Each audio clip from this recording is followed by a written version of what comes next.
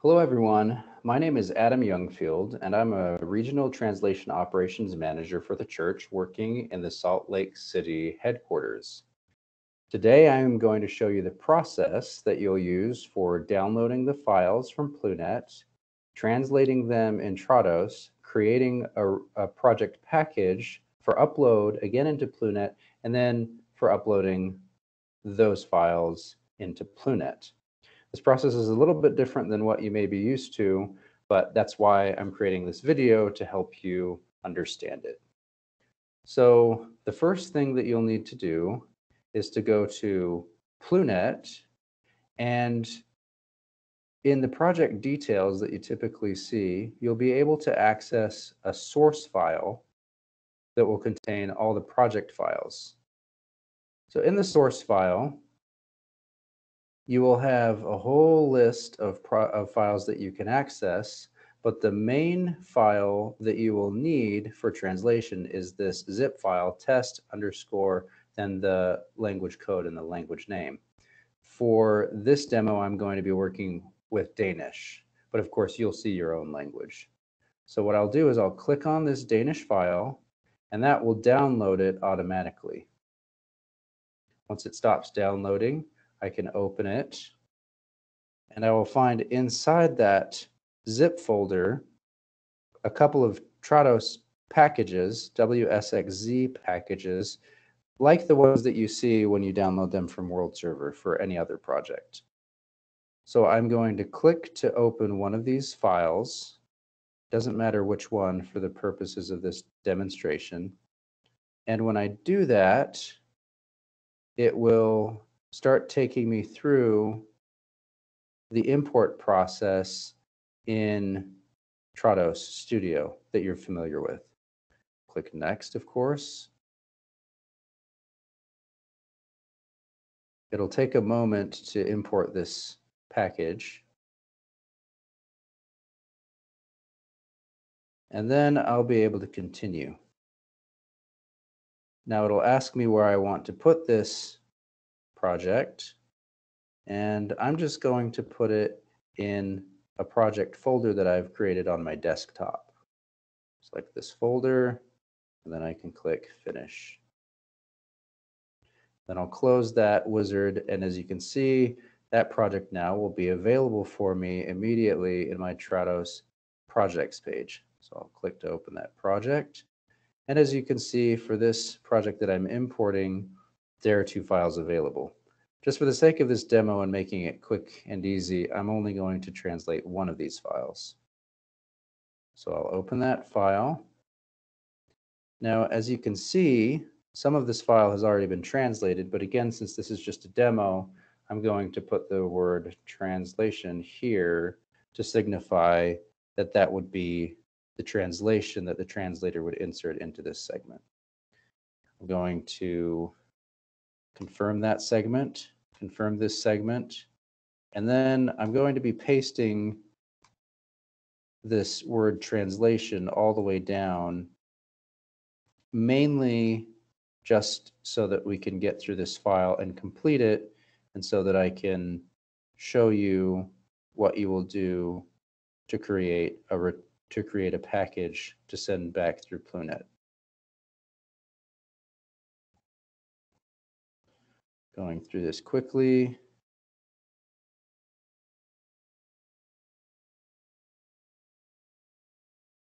You'll forgive me for not doing this extremely carefully, because obviously I'm just trying to do it quickly so that I can show you the process. And I would naturally be much more careful if I were translating this for real.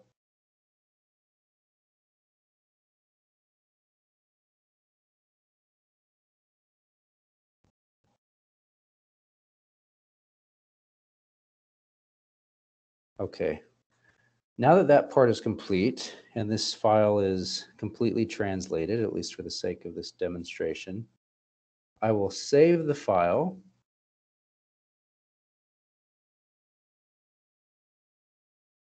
Excuse me, I will save the file, not the project settings. And then I will return to the projects view, and I will create a project package. Now, it's important to remember that normally you would be creating a return project package, but since we're testing a new process in Plunet with this project, we're going to create just a project package. So please don't create a return project package, just create a project package. So I'm going to click Create Project Package.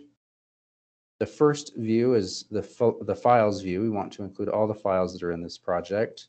Of course, I'm including the one that I didn't translate, but you will have translated all of the files in this project by the time you get to this point. Click Next.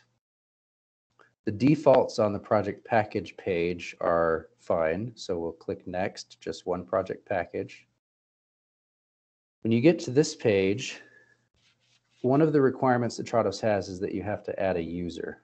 So I will add a user, and I'm going to add a new user. You can call it anything you want. I'm going to call this Plunet test user and click OK. And then I'm going to select the Plunet test user and click OK. Now, as I've said, you just have to have a user to assign this to. This is a requirement of Trados. It's not going to mean anything, and whoever receives this package down the line will be able to use it. But for now, you do have to create a user there. Now I will click Next. And on the additional options page, all of the defaults are fine as well. So I'll click Finish. When you click Finish, Trados begins creating a package. And the easiest way to access that file once it's created is to click on Open Target Folder. That way, no matter where you've put it, this will take you directly to where that file is on your local drive. I'm going to minimize this for just a moment so that I can close this and return to Plunet. So in Plunet, on that same view that we were looking at, there is also a target folder. Now you can access the target folder either from the delivery tab, target data, or from up here. The easiest way to access it is right here on the details page.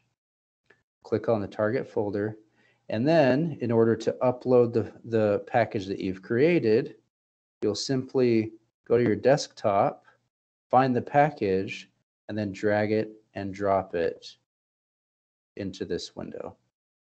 Now, you'll have to click Upload when you finish this process. I won't do that because this is the live project, and so I'll simply just delete this package. But when you upload your packages, please click Upload, and then that will upload them to the target folder. And then you'll be done with the process. So I hope this was all clear. If there was anything that wasn't clear, then please contact me by responding or contact one of your other regional translation operation managers by responding to the email that we'll be sending you with additional details. Thanks so much for your participation in this test. Hope to talk to you again soon.